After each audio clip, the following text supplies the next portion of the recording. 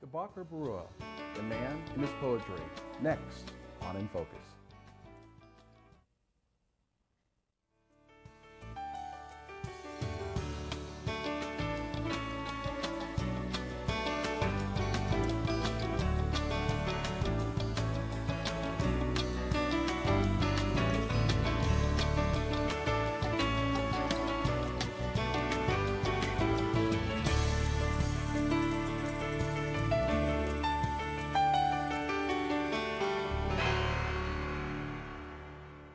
Welcome to InFocus. InFocus examines the people and the issues that are making news in Orange County. InFocus is produced by students enrolled in the television production class at Golden West College.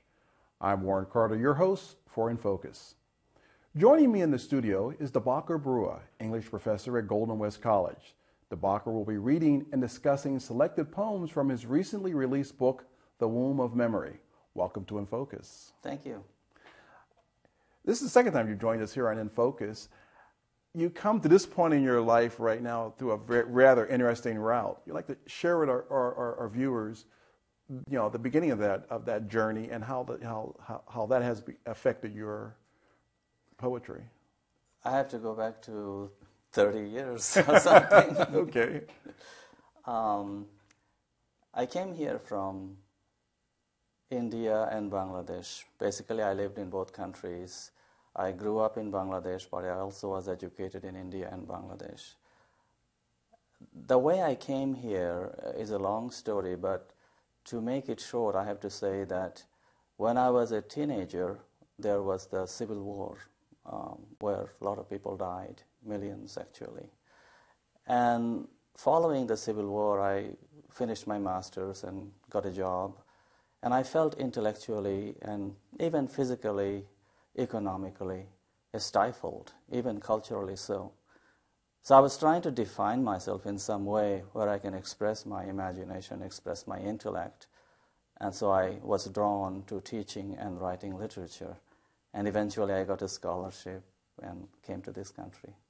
Now, once you arrived, were you come directly to California, or were there various stops along the way? There were various stops along the way.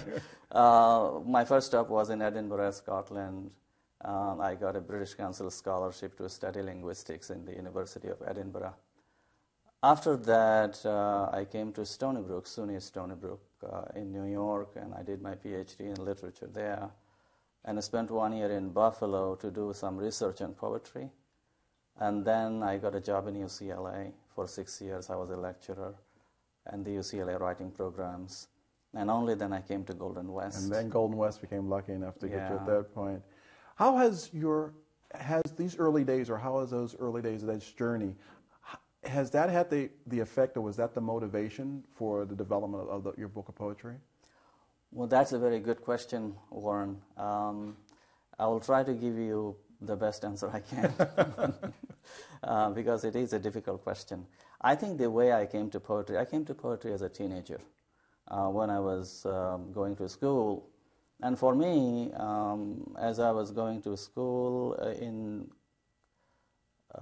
as a high school student and then a later college student, the only way I could differentiate myself from everything else that was going on around me is by studying literature. Because life in Bangladesh, life in India is not easy, as you know, and plus I was the member of a very small minority community where discrimination and intellectual suppression is the norm. So for me, poetry became an escape, especially European and English literature at that time. I only went back to Indian literature much later. So that was my introduction to poetry.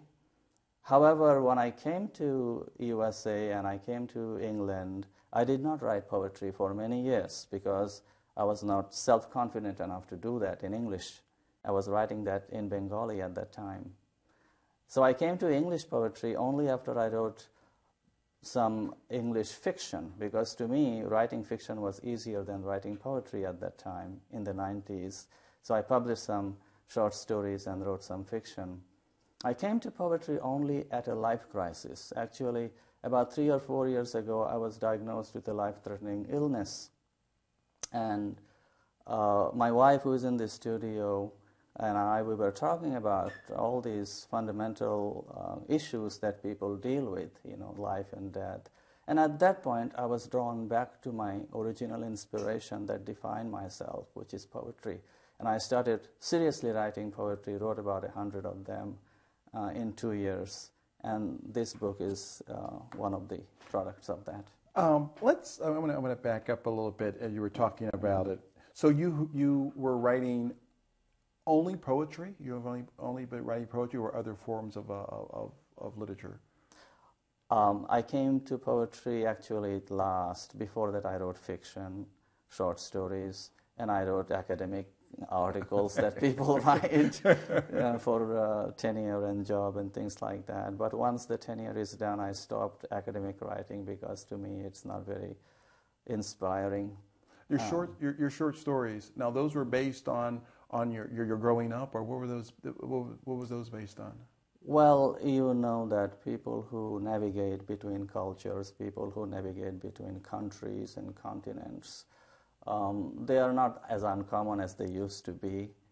And one of the main issues that they deal with, which I was dealing with, is the who am I?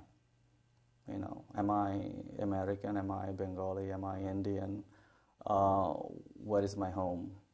How do I connect? What is the role of this kind of search for personal fulfillment with people as they live their lives? What is the connection between the personal and the global? These are some of the issues, including confusions that come from that, questions that arise from that, are the subject matters that I deal with in my writing. And I think writing to me is a way of reflecting and meditating on life. Did you keep a journal, or like a lot of writers have kept journals and they go back to that as their inspiration for future stories when you were growing up? I am a horrible journal writer. I try writing journals for a while, and it becomes basically daily things like what I did for lunch and what I did for dinner, that kind of thing. And I don't get into the reflective mode that well. So I know that some people depend on journal writing for their creative writing. For me, I have to sit down and concentrate on creative writing to actually do that. Journals don't work with me. I'm not saying it is not a great way of writing, but just for me, it doesn't work. You mentioned something also when you were talking about the journey through. You were talking about that a lot of your original writing was in your native language. Bengali. And what's the difference between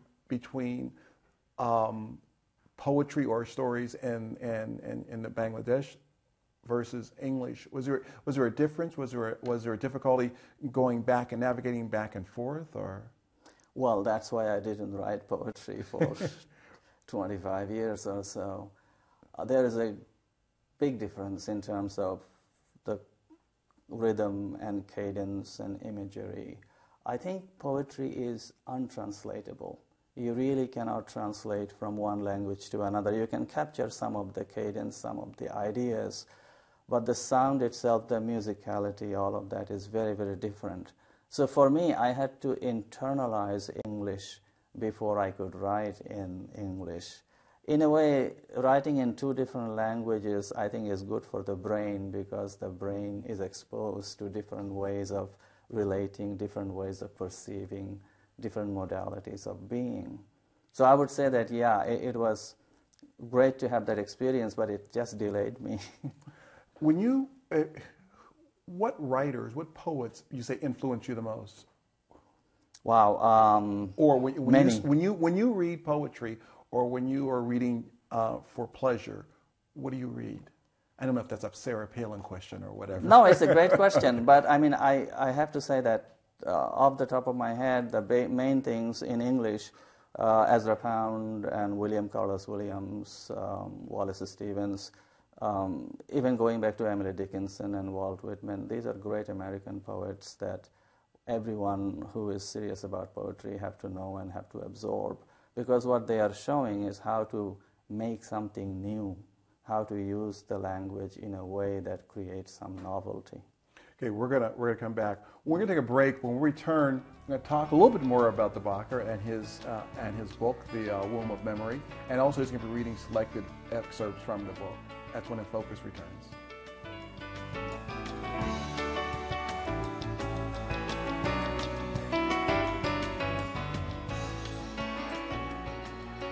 I'm pretty sure everybody in the industry needs their employees to have. The class prepared me by giving me more hands-on experience. We get to go in the field and actually do television production.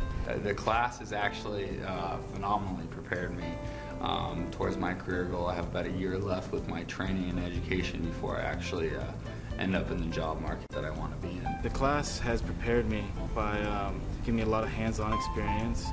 It's taught me everything from being a stage manager to working the cameras to being in the control room and the different machines, working the different machines in the control room. Prepare for an exciting career in broadcast and video production at Golden West College. At Golden West College, you can earn an Associate of Arts degree in broadcast and video production and a Certificate of Achievement in video production. Golden West College Broadcast and Video Production Department also offers certificates of specialization in sportscasting, avid editing, broadcast journalism, electronic movie making, script writing, After Effects motion graphics. Students work in a dedicated state-of-the-art television studio which is used for instruction and in the production of programs for broadcast and cable television. Golden West College is the only community college in Orange County that teaches Avid editing, the industry standard, using dedicated Avid HD editing stations. Golden West College provides students with state-of-the-art equipment for use in classes. Each of the instructors in the broadcast and video production program are working professionals in the industry. The curriculum is based on broadcast industry standards and is reviewed regularly by an advisory board of broadcast and video production professionals. Daytime and evening classes are available. Classes are affordable. Financial aid is available. What are you waiting for? For more information, visit us online at www.gwc.info or call 714-895-8798.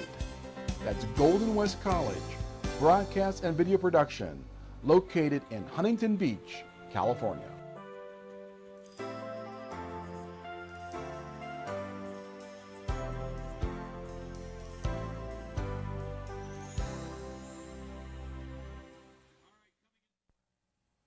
Welcome back to InFocus. If you are just joining us, my guest is Dibakar Barua, professor and chairperson of the English department here at Golden West College.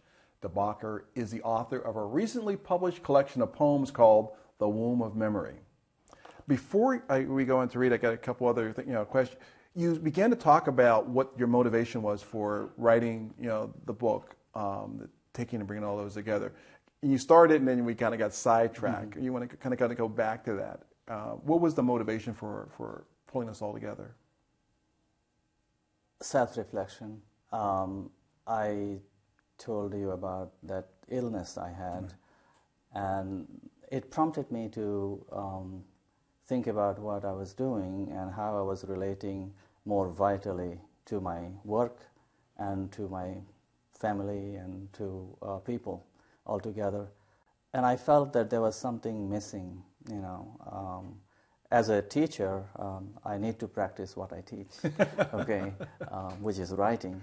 And as a husband and family member, I need to relate more effectively with my wife and with my relatives and things like that. I mean, there are many gaps there, but this is one way to do that for me. I'm going to read one of the comments, the quotes everybody gets when they get a book, and I was really struck by this. Mm-hmm. The first one. This is by Dave Newman, author of the Club Boom, Midnight, and Better Business. He wrote about the book. In the womb of memory, Dibakar has pulled off an amazing feat. He has written gorgeous lyrical poems that are deeply rooted in the real world. Family, geography, nature, love. He looks into the darkness and sees beauty. He looks at beauty and sees the darkness. Wonderful poems. And if I was going through and I read, and that motivates to begin to going through, and I must say it was a deeply reflective work. You're going to read a couple of poems from this. Want to tell us about the first one? Sure. The first one, I think I will make it seasonal. That's okay. I was walking through the campus today, and I saw these jacarandas blooming. You know, they are so beautiful. So my first poem is called Jacaranda. And as I was describing the flowers, I was struck by the presence of the flowers, and also it reflected back on my habitual distracted thinking. Say, how come we are not like the flowers? And then it ends with the dichotomy between human thinking and the presence of the flowers. And there is a wish that our language would be as good as the flowers. So that's how it goes. Jacaranda. This seasonal profusion of pale purple, so luminous in the sun, stains the tar pavement below.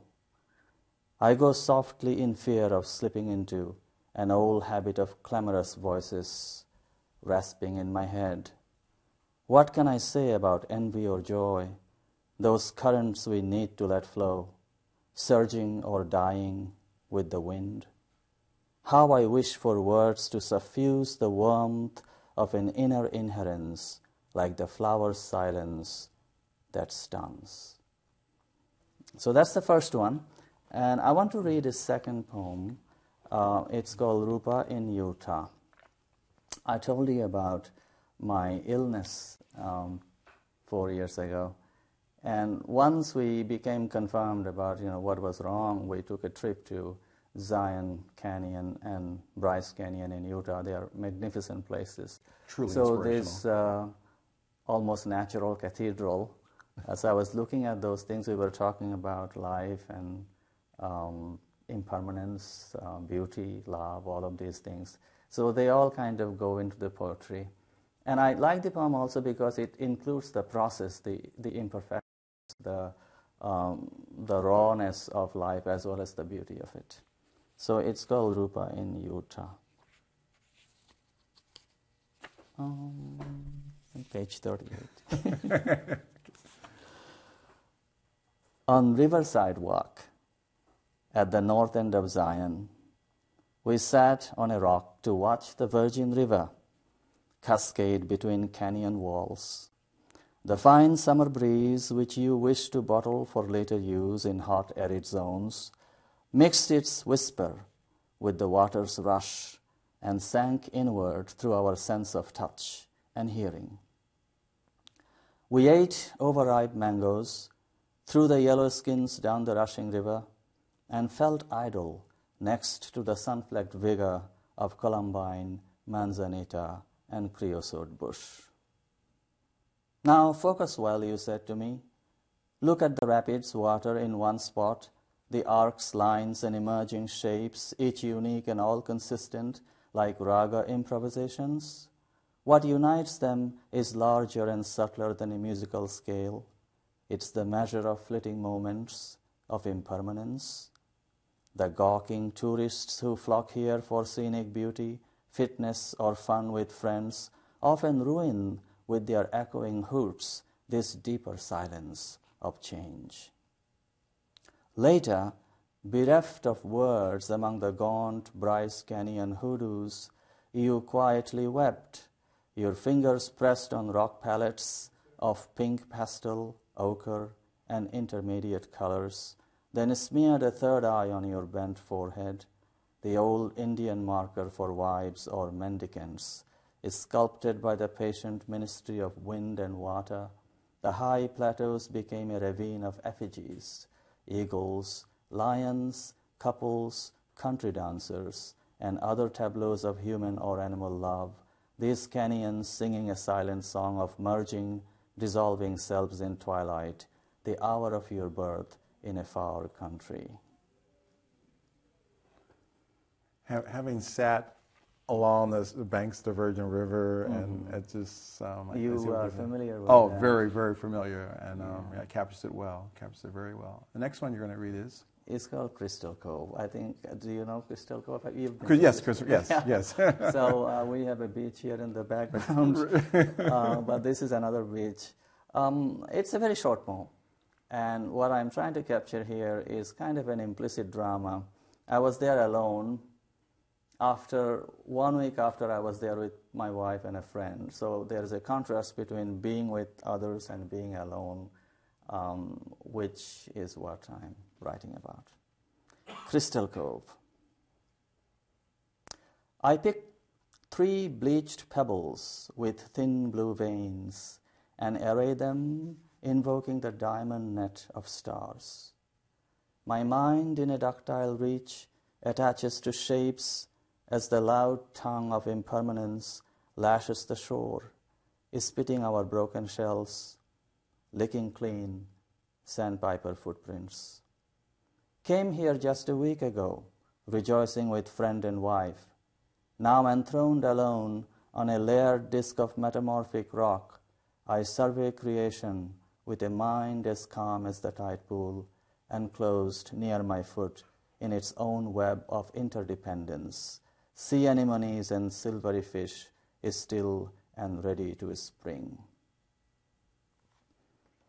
As I read this poem, I remember that last image really is important to me, which is looking into the tide pool and seeing the sea anemones and fish, and how they are very tranquil, but they can just jump at any moment, which reflects the state of my mind at that point, very taut and tense, and but superficially calm.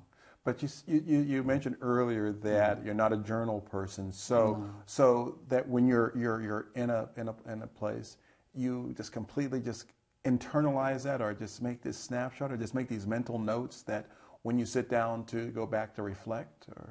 Well, I think yeah, you were right. It's kind of a meditation. People have an idea about meditation that it's you just close your eyes and empty your mind. But that is not quite true. In Western literature, as well as in the East, meditation has a different meaning, which is focus, concentrate, and really pursue a thought to its logical conclusion. It's a meditate on something. And so you're sitting there and pursuing that and writing it in that way. And it's almost like you develop a sensitivity to the most minute little detail there. And you have another? Well, I will probably read another one that I wrote recently, also dealing with the beach, since we live in the beach area. This was in Dana Point. This is a new one. This Not in the book. Oh, this is an exclusive here you're giving us. Yeah. Okay. Well, I hope to collect enough for a second book. This has to do with, I was walking on a trail. It's a beautiful beach, and I saw a dead pelican kind of laying its head on a rock and just sitting there looking out to the ocean. Meanwhile, other pelicans were flying around. So life, death, permanence, the vitality and not lack of vitality, all of these things become one. Pelican Cove. After a lifetime of gulping down fish and hovering over the rolling blue and the roaring breakers, he came down to die at this little cove under an overhanging rock, laying down his large beak on a flat ledge, like gently placing a flute on a mantle. His sightless eyes open to the ocean, his drying nose smelling the salt air, merging quietly with the elements, dissolving a self there once was, and accepting what must be. Gulls and other pelicans kept flying, their shadows careening up or cartwheeling on grey rock walls, right above his head, in a benediction of life and motion, lightly touching and taking in this muted aftermath of life.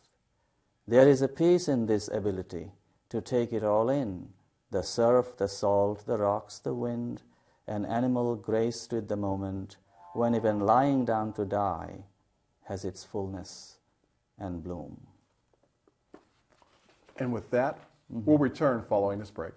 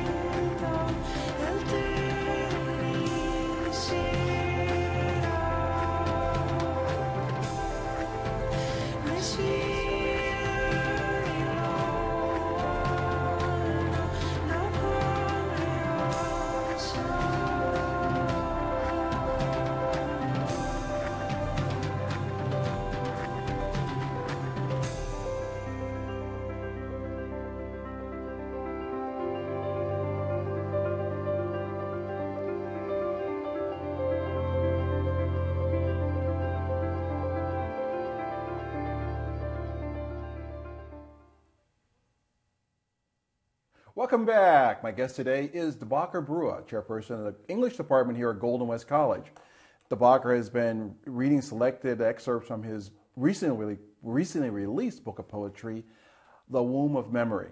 And in the time remaining, because we're really for time, if people are interested, and this is a fascinating book, how can they get copies? They can get copies from the World Parade Books. I think the website is here. I think they have a graphic. I think they have a graphic for that. WorldParadeBooks.com. Okay. And also in the college bookstore. In the college bookstore. That's Golden West College. Golden West College. And a discount for students. Yeah. Okay. Any other future books on the horizon?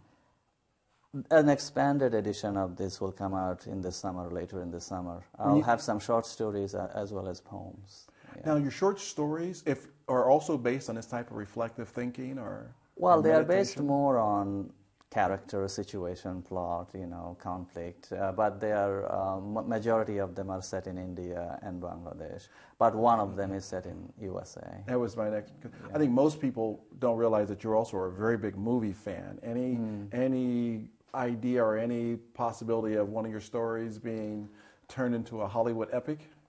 Well, that's the fantasy. That's a fantasy of most writers, but I'm happy with writing little stories at this point. You were talking very briefly about your stories. How do your stories differ from your poems? I mean, and their background and the way you approach them. They are kind of coming from two different sides of my brain. Your stories are reflecting more on your childhood, your time in India. Right. And I would say that one way of making sense of it is that in the story, I try to work out several problems and conflicts and tensions through the interaction. For example, one of my stories deals with father-son relationship, which in my life, father-son relationship is a major thing. I didn't read. I was going to ask you the poem about your father. I thought was fascinating. I really like that. Yeah. I could talk, and we have to have you on again when you have the expanded edition out. Thank you, Dibakar, for coming on the program and sharing your inspirational poems with us. For additional information or to order a copy of The Womb of the Memory, visit the website. Thank you for watching InFocus. I'm Warren Carter. Good night. Thank you.